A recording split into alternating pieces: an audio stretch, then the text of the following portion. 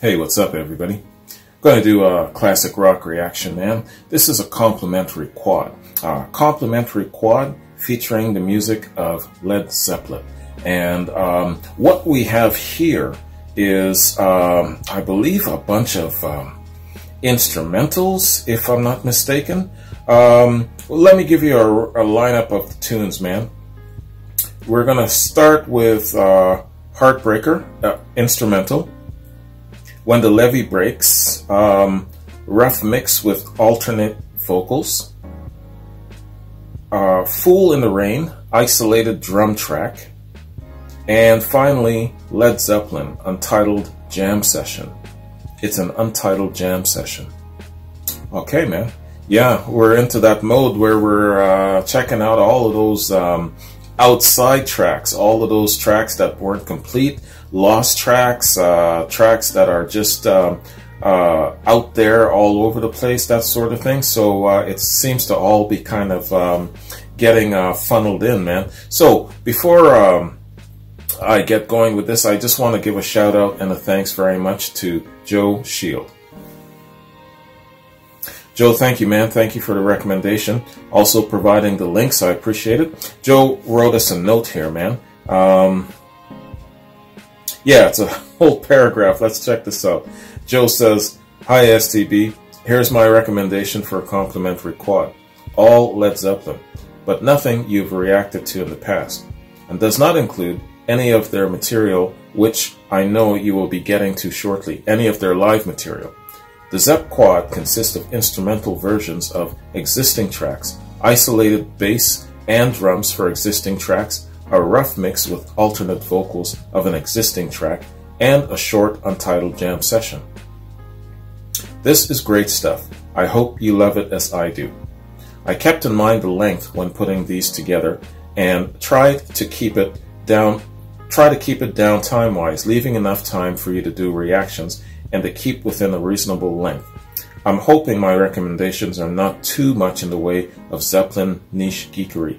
I think your subscribers will enjoy. Thanks, man. I love your channel. I came from for the Zeppelin, but I stuck around for other stuff as well. Take care, my man, and stay safe during these crazy times. Joe." All right, Joe. Thank you, man. I appreciate that. Let's hit up the first track, man. That is an instrumental of Heartbreaker. So this is off like a huge body, the Cutting Room Floor, and it's only part 3, and it's it's part of the Cutting Room Floor, and the Cutting Room Floor part 3 is over an hour long. So there's I don't know, this is part 3. I don't know how many parts there are to it. The Cutting Room Floor. All right.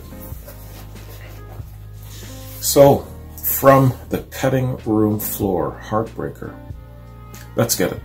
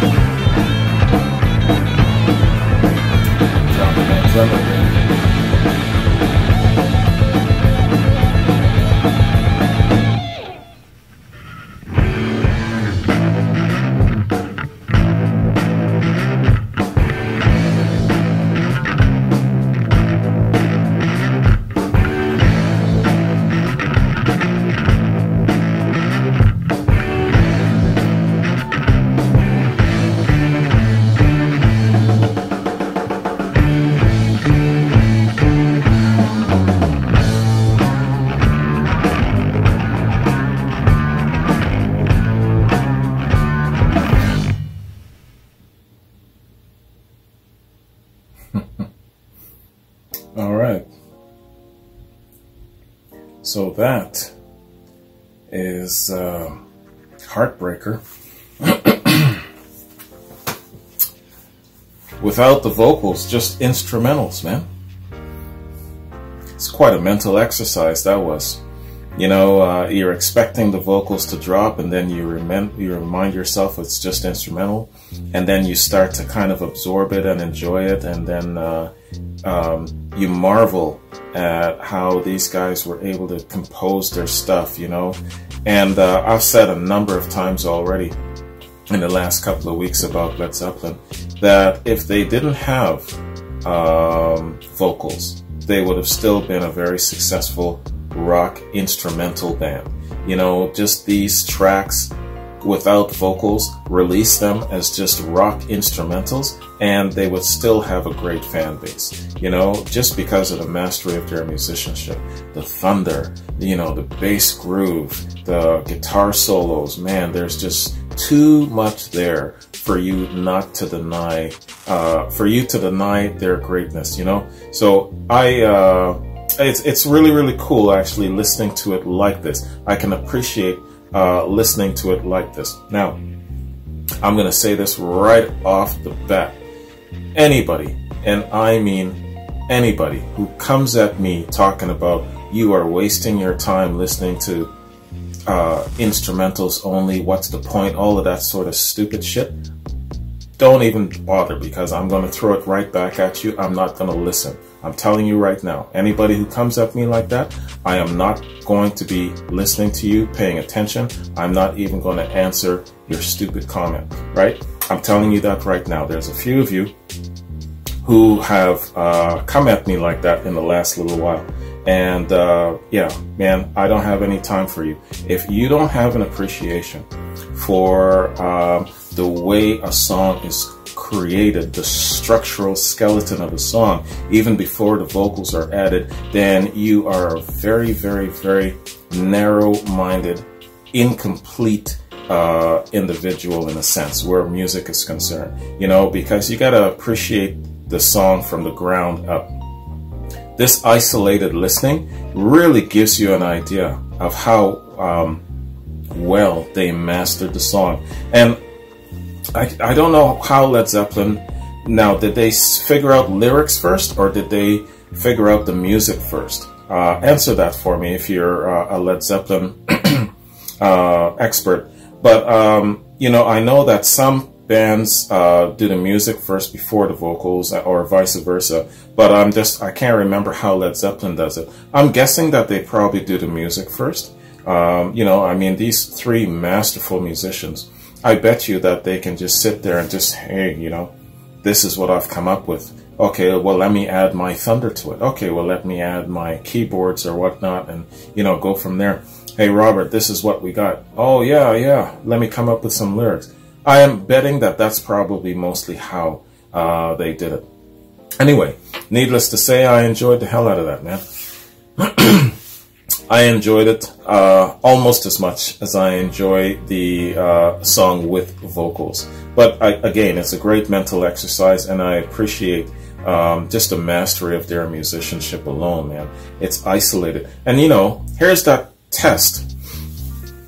You've never heard of Led Zeppelin, right? And you're at a party, like I'm often at a party and I'm listening to these songs. You're at a party, and this track comes on without any verbiage, you know, and you're listening to it, you'd be like, yo, what is this shit? This shit is unholy. And if somebody says to you, this is a group called Led Zeppelin, they don't have vocals, it's just instrumentals, and the instrumentals, all of the tracks are as hot as this, you would say, oh my God, that is cool. That is really, really cool.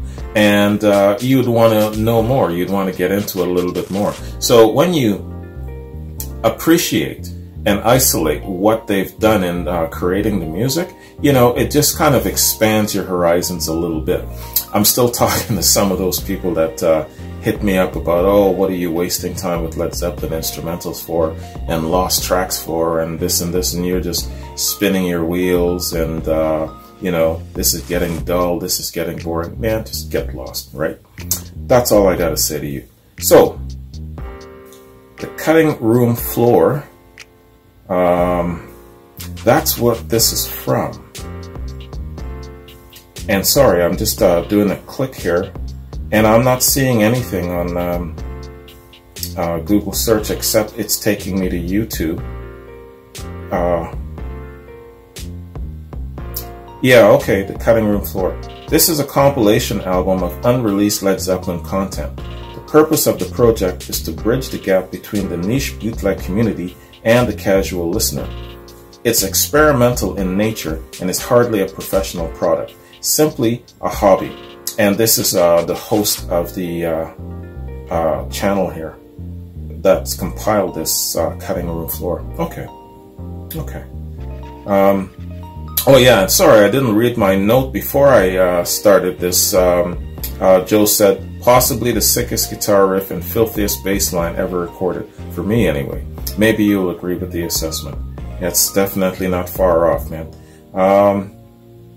Yes, so I think what I'll do with this quad is I'm going to spare you guys the reading element, especially of the songs that we already know and that we've already covered.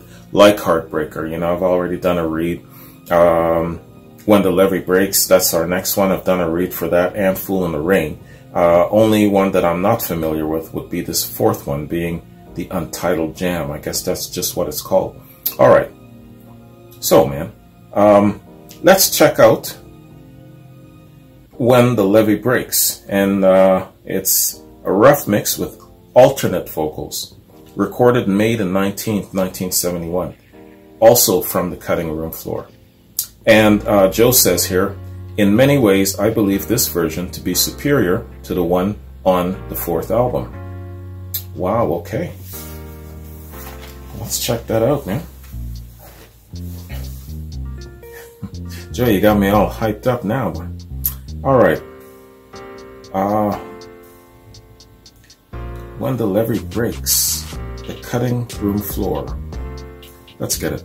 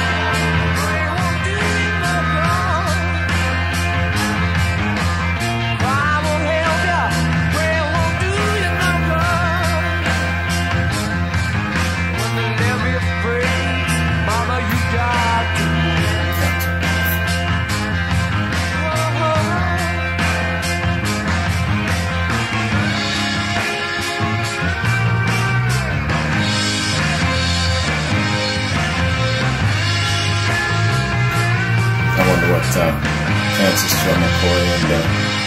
Memphis Minnie would think of Led Zeppelin's rendition of their song.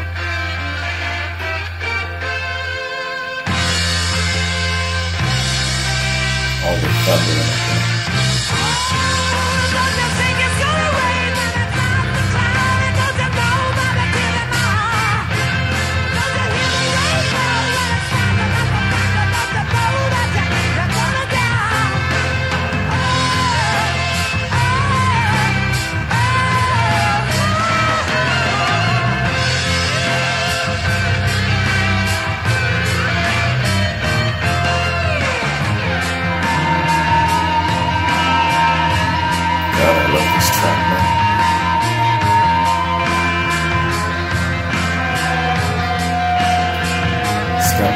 That wonderful cerebral haunt.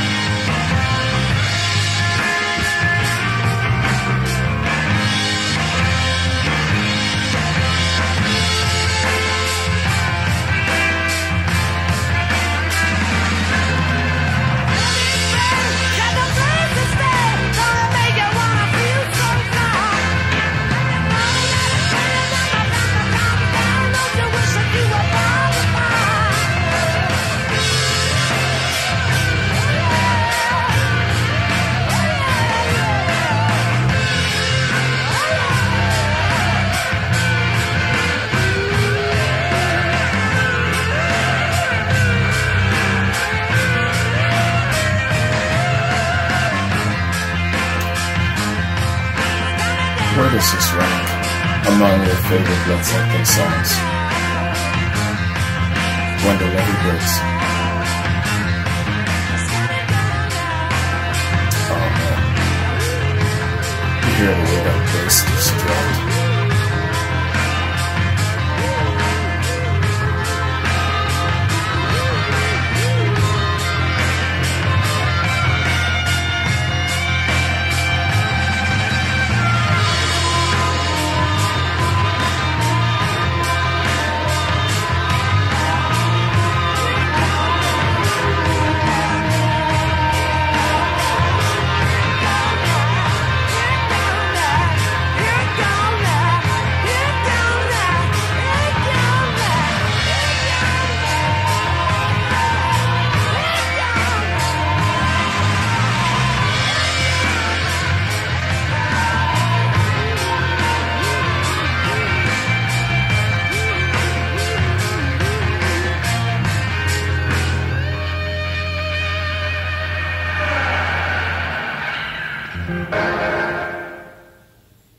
Alright.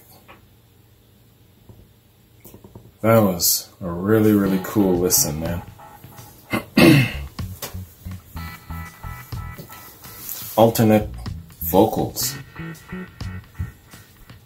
And, of course, you know, the big question mark as you're listening to this tune is, geez, I wonder if they did this with all of their songs. And did they leave a trail? Is there a trail that we could pick up? Is it in the body of this cutting room floor? So if this is part 3 and it's almost 2 hours long, how many parts are there? Or are they all this long? Is it covering the whole Led Zeppelin catalog? You know, with maybe different instrumentals, ultimate vocals. I'd like to look into that some more. Let me know, Joe. You're just giving me one link here. Probably have to go doing a little seek and a little search. But that was cool, man. That was really cool to listen to the song in an alternate version. You know, a little bit extended. It's a couple of minutes. Well, it's almost a minute longer than the album version. And yeah, man, hey, even when they're just jamming, just doing their thing, it's still got that masterful signature. They've still got the full complement of all of their great talents to bear, you know. Fantastic, man. It's not polished, it's not refined, but it's still Led Zeppelin.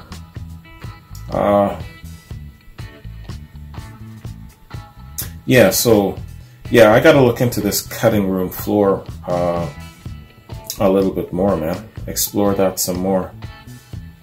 And definitely, if a lot of the tracks are alternate vocals, added instrumentation, or whatever the case may be, it might definitely warrant another string of reactions. We'll see. When the Levee Breaks, that was really good, man. That was really, really good. Now, I wish that I had the lyrics in front of me. Sometimes I didn't hear what he was singing, but I had a feel for where he was going with it. And that was really, really good, man. I've heard that Plant is notorious for doing that, switching up his vocals often, especially in live performances. So, you know, I guess, you know, when you're just a master of your song and in the zone, you can do that.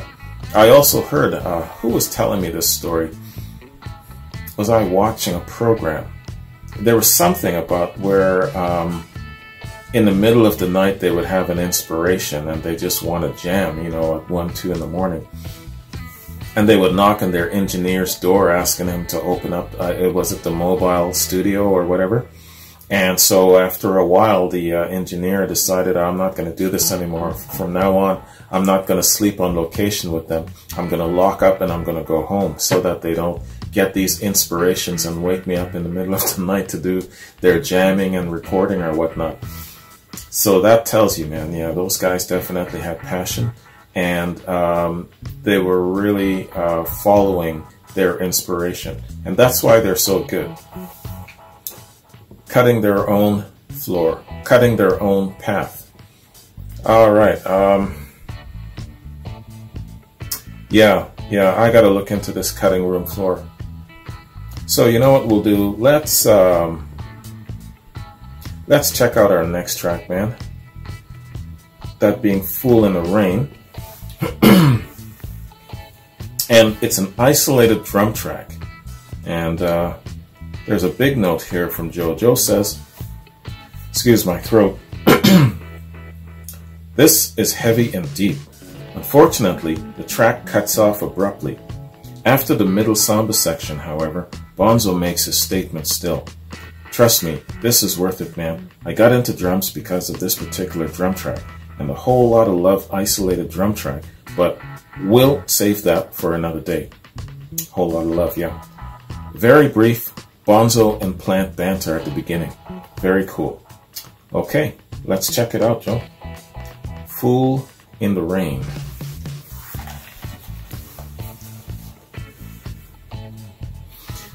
I heard an isolated drum track for Fool in the Rain before, and I believe it was polyphonic. He was breaking it down, and it was the first time that I'd actually heard Fool in the Rain, just the isolated drumming, and that was really cool. So let's check this out. It's a little longer, almost 5 minutes, man. Here we go. Fucking hell. What's going on?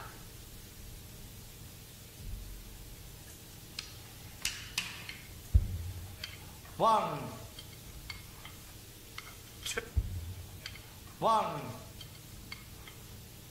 two, one, two, 1, 2, 3, 4.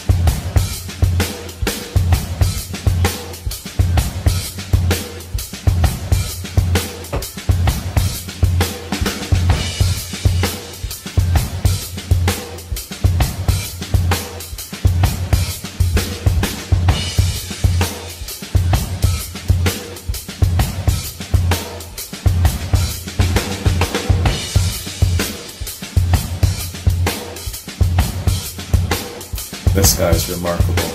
Just doing this.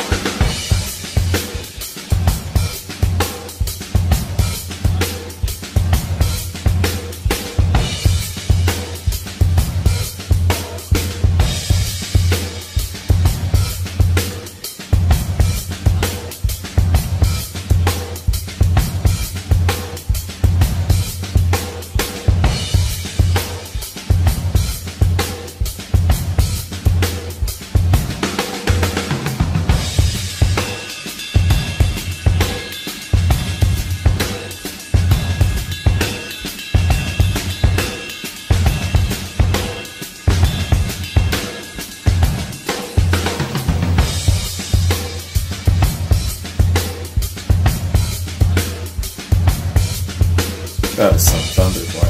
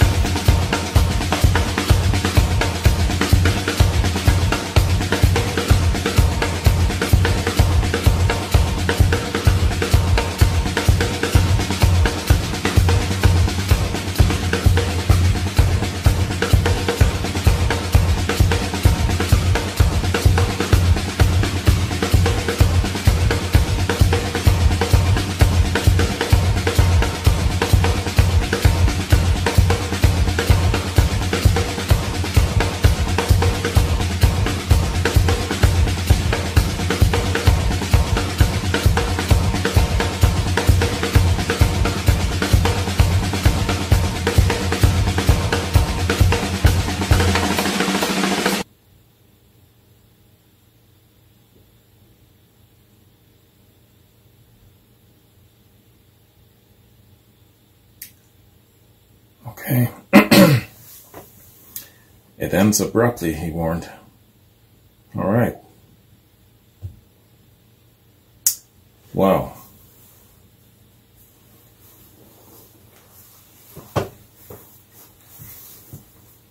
John Bonham, man. Yeah, he's a force, man. He's a phenom. One of those wonders of the world. He would be what, the ninth wonder of the world. He I've mentioned about John Bonham. This is only my personal opinion. Some of you would agree, and I understand. I believe that he is at his best when he's within the context of Led Zeppelin with the rest of the band. By himself, let's say, I don't know that he would win many drum contests, drum rolling and all that, because I know that people would be looking for precision and all of these technicalities and things of that sort that he might not incorporate. He's probably capable of it, but he might not incorporate it because it's just not his style. He is, in my opinion, at his very best within the confines of the band. Now, Bonham might not win a drum roll contest where Neil Peart would probably win a drum rolling contest just because of their different styles and whatnot. That doesn't make Neil Peart better than John Bonham. John Bonham is not better than Neil Peart. They're just two different drummers, very, very well fitted for their respective bands. Bonham's charm comes through just with this. Doesn't seem like he's doing much here, but it's the essence of it that's coming through. I often talk about guitarists who have that ability to make their instrument talk, and they're talking to you through their guitar playing. Well, Bonham has that effect, man. He can talk to you through his drumming, and the message and the language is thunder. Dropping some thunder on your ass. That is the message I'm sending your way. And so, yo, man, this guy was definitely a force. He had a lot of essence, a lot of charm in his playing. There was like, you know that song Magnet and Steel?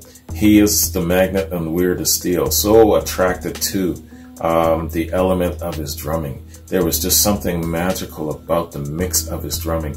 And he seems to stand alone on that premise. You know, I mean, I haven't conquered all of classic rock. I haven't explored all of classic rock. I'm sure that there are many other drummers to discover and whatnot, but I know enough already, a year and a half into it, that this is a very, very unique individual, one of which we may never, ever see again, where it comes to being a very, very special, very gifted musician. We may never see the likes of a John Bonham ever again. That's some sad shit. Sad but true though. Yeah, props to the man for being so damn good. So, yeah, I'm not going to do any reading or anything like that. We've already covered Fool in the Rain in a previous reaction. So what we'll do, we'll just check out this fourth track, man. The Untitled Jam Session.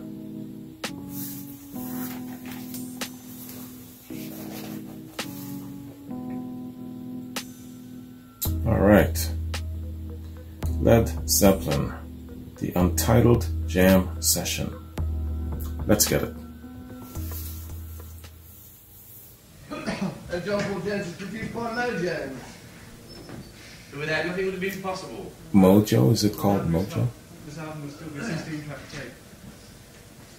I think it's called Mojo. 1, 2, 3, 4.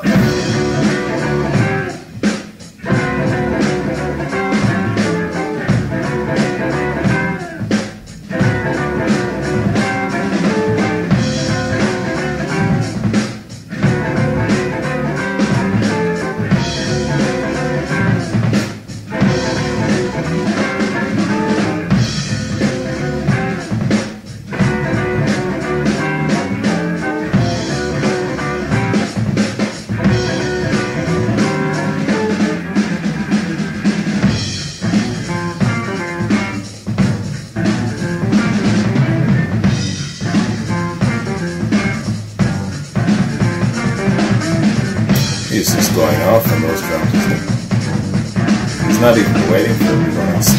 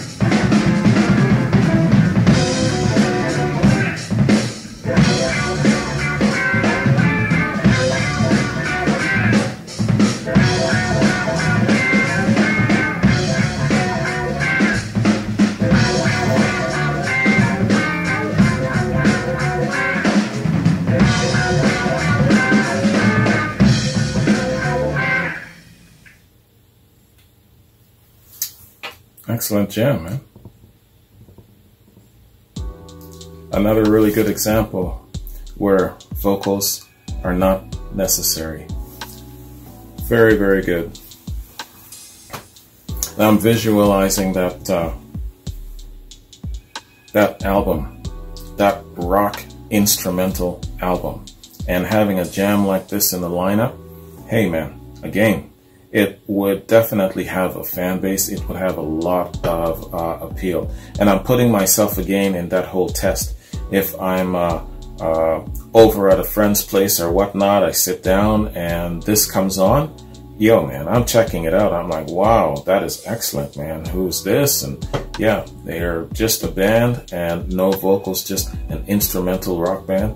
I would be like, hey, that is the shit. I gotta check it out, man. You know, so I have no doubt that these guys would be very, very well-to-do if they did a rock instrumental album, you know. This seems to me like it's probably like a warming up kind of jam. You know, let's just pick up our instruments. We might still be buzzed from the night before or whatever the case is, and let's just get moving. Let's just get some motion. And, you know, that kind of puts them all in a unified sync. John Bonham was just going wild on this one, man. He wasn't waiting for anybody. He was just gone. Excellent.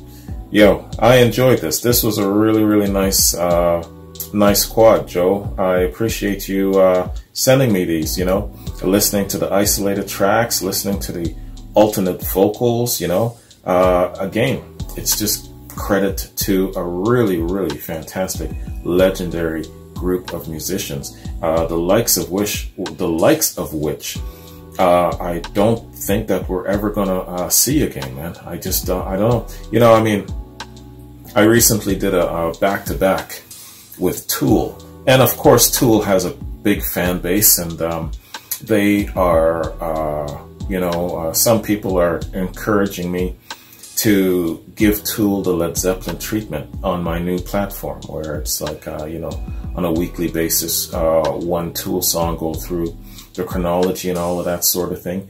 I still don't know about that. You know, I'm open-minded, but I need to gather more information, because let's face it, Led Zeppelin is definitely in a league of their own, and whether or not there are other bands worthy of that same treatment, it's I'm sure there is, but I'm not sure that it's Tool. I mean, I'm doing the comparison between No Quarter that Led Zeppelin did and that Tool did. Tool definitely gave it a very, very good cover. It was a very good, respectable nod to the original.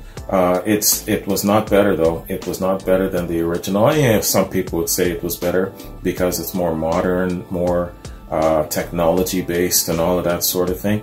But there is something about the Led Zeppelin sound that has an elemental essence to it.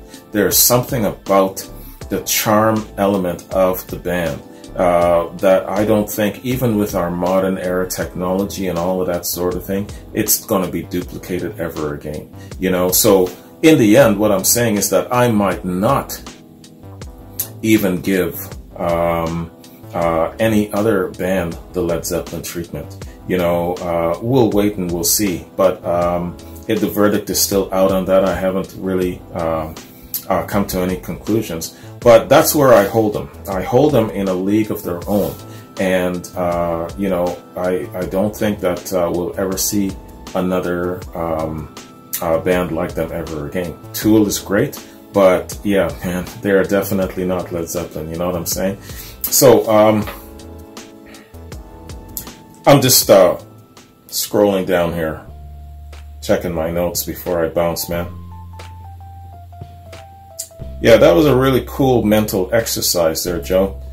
Especially with Heartbreaker, listening to it without the vocals, and then listening to this jam at the end. Yeah, man, so I got quads coming up. Got quads for Jupiter, Joseph, John, Rhymes with Teeth. All in the next within the next week. And you guys already know that you can now, with the gold package, you can get either a quad reaction or an album reaction, your choice.